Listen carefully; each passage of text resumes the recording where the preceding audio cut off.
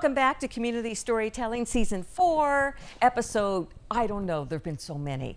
And Linda Lester and Lester Square, thank you for your support. I'm Lissa Kreisler, so glad to have you with us today. And we've been getting out and about meeting some people who we said, you know what, you got to come in and sit down with us because you have stories to tell. That's what community storytelling is all about. And we've met some exceptional senior citizens. Los Gatos has a very large senior citizen population. And it's like I meet these people and I say, you need to sit next to me and you need to tell your story because it's a good one. And I have Charlie, and Charlie, I don't even know your last name. Woo. Well, that's easy to remember. Thank you. Very short. Very short and sweet. Charlie, how long have you lived in Los Gatos? Since 1966. All right. Can I ask how old you are? Yes, I'm 82. Men never mind. No. You know, the women say, I'll answer, but the men never mind. And you also look fabulous for being 82. Oh, thank you. Now, where were you born? I was born in Kobe, Japan. I'm Chinese, but I was born there because my father was in the diplomatic service. Ah. Yeah, he was in Japan at the time. Diplomatic service for Japan? No, for the Chinese nationalist government. Oh, okay. Yeah, and then because we were at war, Japan and China was at war, so he was recalled back, and I left about a month after I was born there, and we went back to China, and then we landed in Hong Kong. So we were in Hong Kong until in 1941. What happened was, you know, there was a Pearl Harbor attack here, right? Yes. But there was also a coordinated attack in Hong Kong, Philippines, and various parts of Asia. And we were there when the Japanese military invaded Hong Kong.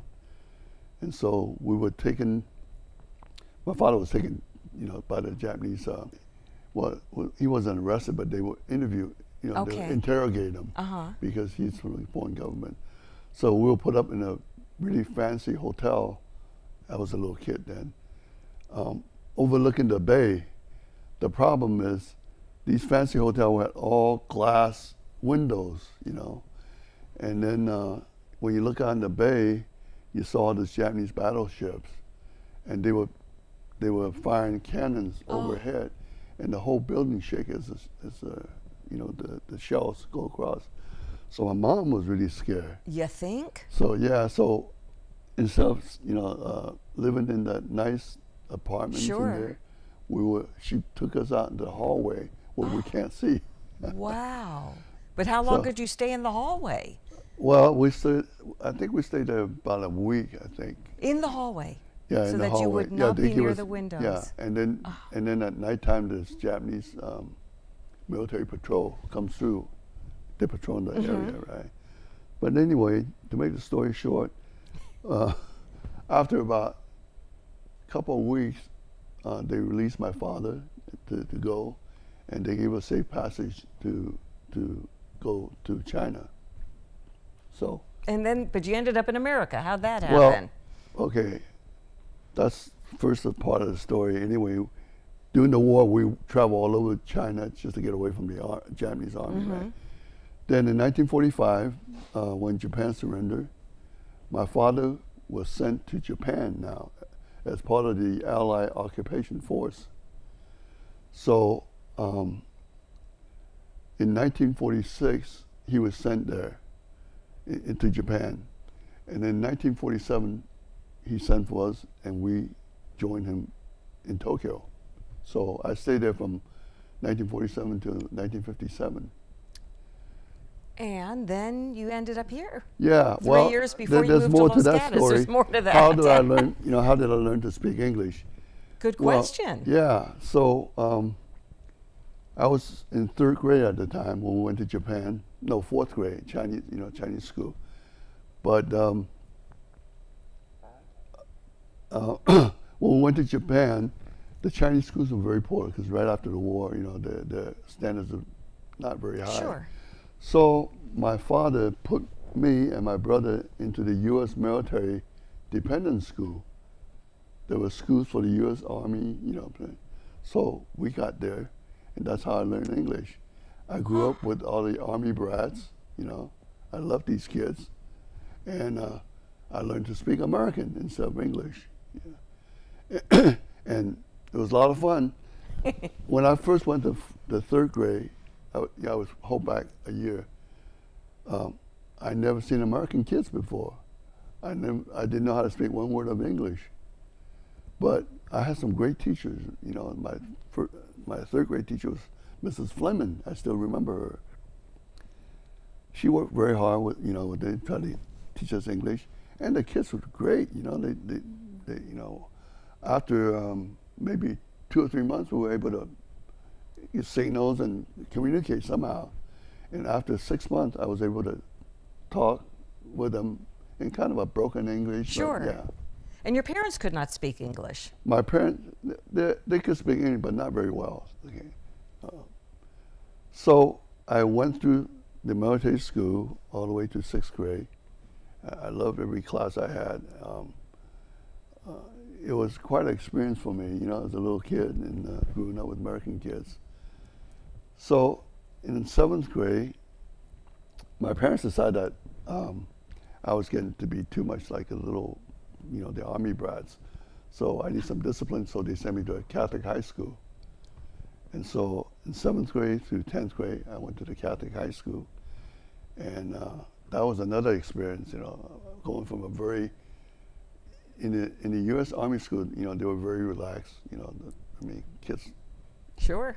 And they were, you know, were quite free to say things and do things, you know, and the teacher were, you know, very tolerant. The Catholic school is very different. A little tougher. They had rulers, Yeah. rulers and yardsticks behind the desk. Yeah. And well, the other thing, you know, I had to live up to my brother's image, because he was the first one to go to the Catholic school. You know, he went in 7th grade. I was going to go 6th grade, but I didn't make it. You know, so I went the next year, and when I went to the next year to interview, you know, to try to get into school, all the brothers, you know, they were taught by brothers. They all looked at me and they said, you know, your brother is such an outstanding student, you know, we're going to let you in, you know, on a trial basis. I said, oh, thank you very much. You know? So my brothers were the image I have to live up to all the way through. And, Sweet. And he was a good, you know, good young man. And so did the whole family come over? Yeah, the whole family came over in 1947. All right. No, not here, to Japan. Oh, to Japan, yeah, okay. So I went to school in Japan. I graduated in 1957, met a lot of people. I was in the Cub Scout den with Arthur MacArthur. You've probably heard of him, you know, he's General MacArthur's son. And I met a lot of nice people like Joe Louis when he came over to Japan. Yeah, I got a picture taken, you know, with Joe Louis. Yeah. And then when I was in high school, we had Jackie Robinson came to talk to our high school class. Really? By the way, I graduated from the American school in Japan, what we call ASIJ. Mm-hmm. And so I met a lot of very nice people. One of my classmates was named Anne Reischauer, who's the daughter of the ambassador to Japan, Dr. Reischauer, who was of course, after I left the school, he was appointed by President Kennedy to be the ambassador to Japan for the United States. So influential people. A lot of people. So when I'm still trying to figure out how you got to America. Okay, so in 1957. I got a letter of acceptance from a small college in Puget Sound, you know, that's up in Washington. Yes. So I was going to go. Now, my parents not very rich, so, and my brother was already in a kind of a Ivy League school in New York, the Rensselaer Polytechnic Institute, right? So I know my parents not going to be able to support both of us. So before I left, I told my parents not to worry. I'm going to take care of myself, and I'm going to get a degree. So my parents says, okay. My father gave me $250 and a steamship ticket. That was it. And then fortunately, just before I left, he got a telegram from his friend, who is the consul general of the Chinese government in Houston, Texas. So he said, we have a job opening for a secretary, because our secretary just got married and she had to leave. So my father, this is last minute, so my father asked me, do you want to be a secretary? I said, yeah, I mean, so there I go off, and then I left Japan towards the end of August. Yeah. And took the ship, and I was seasick for 14 days all the way through, because of it was a brand new freighter. Yeah. And it didn't have any cargo in it, so it was floating way above its waterline. So I was bounced all the way. Oh my goodness. So we landed in Oakland, and when I landed in Oakland, the minute I got off the ship, I was fine, no seasickness. So from there, I took a train to Houston. There were some funny stories, When I got to Houston, my uncle, he was the vice consul, he was going to come and pick me up at train station, except the train got there like 6 o'clock in the morning, and it was like, an hour early. So when I got there, I've been on a train for 3 days, so I want to clean up, and so I went to the waiting room. There was nobody there. So I sat around hoping somebody would come so they could tell me where the bathroom is. So finally I decided to go out in the hallway, and I saw this bathroom, One says white, the other says color, So I didn't know which one to go. So I saw this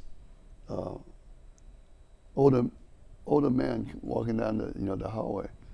So, I was 18 years old, I didn't know anything. So I grabbed him by the arm and said, hey, mister, which one should I go into? He looks at me up and down. White, of course. Oh, I said, of course. I went in there. That was the first time, that I come to experience, the segregation. Sure. But, and I just, You became a successful engineer. Okay. You got settled in Los Gatos. Right. And now you're retired. You I retired at what retired. age? 60? 60 years old. 60. And now you devote your energy here to To other the seniors, seniors. yeah. I love that. When I first started, after I retired, I started looking up all my high school friends. So I started reunions, for the high school classmates and stuff. And then in the 2010, I think I stumbled onto the senior dance that they have once a month. And I got to know Janet, who ran the thing. So I volunteered for that. And I worked with Janet until the pandemic shut it down. Okay? Then in 2012, I joined through Mary Beth, I joined the Life of Senior Nutrition Center on the board. And then we went that until now. Now I have other projects. I'm rebuilding my little house, my dream house, where I'm going to retire in. That you're going to retire in I'm again. going to retire again. Yeah, right. Because I have a big house now. It's too big for me. Yeah. So But it's interesting and so very sweet to hear that you are trying to help other seniors. I mean, you're fine. You're doing great. Yeah. You could just live like that. Well, the reason I'm doing great is because, I was given a tremendous opportunity by this great country that I came over, and, the opportunity this country gave me is I wouldn't have gotten anywhere else.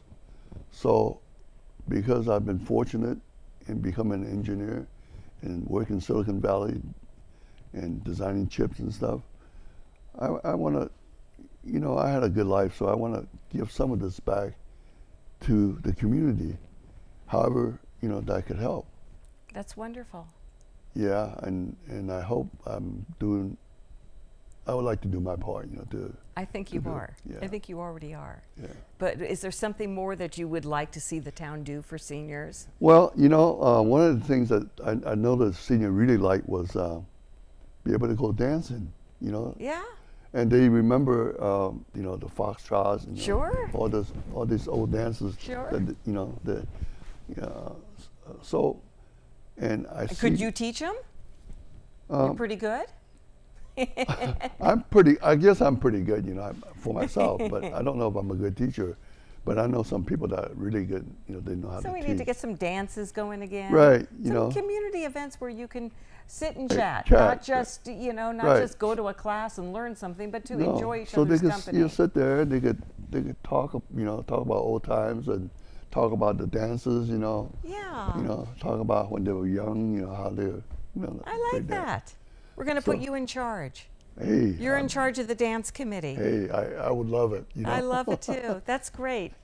Well, I hope when you see Charlie around town, you wave to him or pull him over, give him some of your ideas perhaps, or maybe you'll see him at the next dance. Got to get those going one of these days soon, once it's safe. Right. But you're a wonderful gentleman, and Thank the you. town of Los Gatos is lucky to have you as a resident. Thank you very much. So thank you and good luck to you, and may you live another 82 years. Thank you. Community storytelling, yeah, that sounds silly, but you never know, right? If you've got somebody you'd like to nominate, I would love to sit and chat with him or her at kcat.org is how you do it. And please keep joining me for community storytelling on KCAT TV 15. I'm Lissa Kreisler.